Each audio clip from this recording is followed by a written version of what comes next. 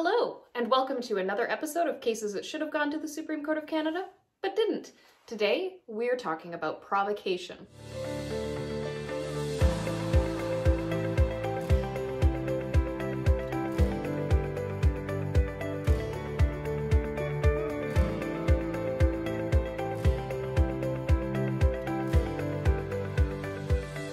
Cases that should have gone to the Supreme Court of Canada, but didn't.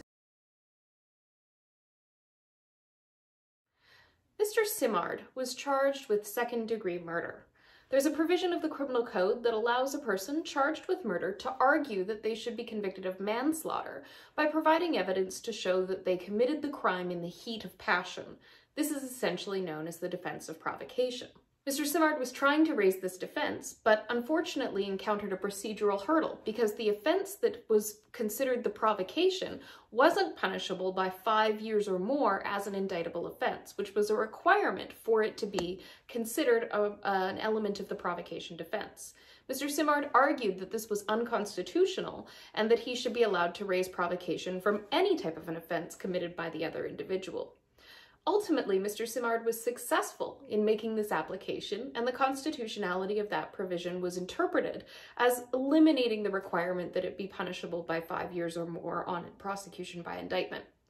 The Crown appealed only on the issue of the constitutional question, trying to argue that the law was in fact constitutionally valid, and the Supreme Court of Canada denied the opportunity to hear the case. Now, ordinarily, I wouldn't feature in this series a case where the law was determined to be unconstitutional and the Supreme Court of Canada didn't interfere in that finding.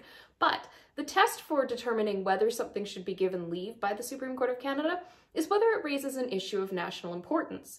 And an offense of murder and something so significant as to create a defense that would allow a person to be convicted of manslaughter instead of murder is absolutely something of national importance.